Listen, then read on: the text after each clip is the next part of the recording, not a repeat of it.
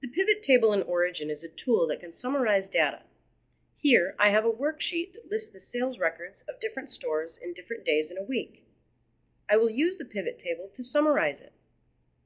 First, I will try to find out the sales events that happened in each day and each store. I just need to count the number of sales records. Open the Pivot Table tool by selecting Worksheet, Pivot Table from the main menu. Choose Day of Week in the Pivot Table row source and choose Store from the column source. Make sure that Count is selected with the Summarize By drop-down list because I want to count the total number of sales records. And click OK.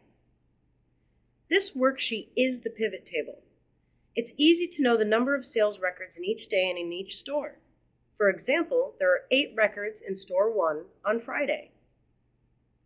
Next, I will use this pivot table tool to summarize the sales amount of each store and each day. Click on the lock icon and choose Change Parameters.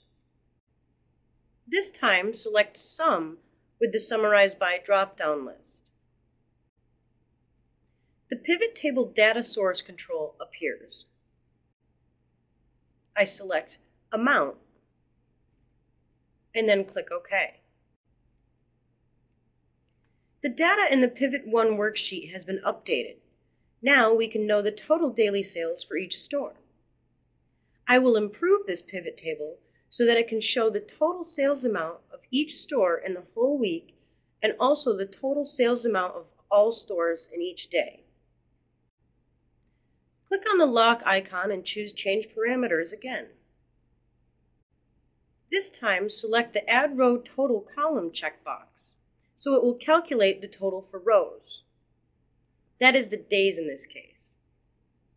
The Sort By Row Total drop-down list appears. This allows us to sort the rows according to the row total. Let me keep it at descending. Also, select the Add Column Total Row checkbox. This will obtain the total sales amount in the whole week for each store. Click OK. A row and column have been added. We can see Sunday is the day with the largest sales, and the total sales amount in Store 4 is the largest amount in all the stores. This concludes this tutorial. Thank you for watching.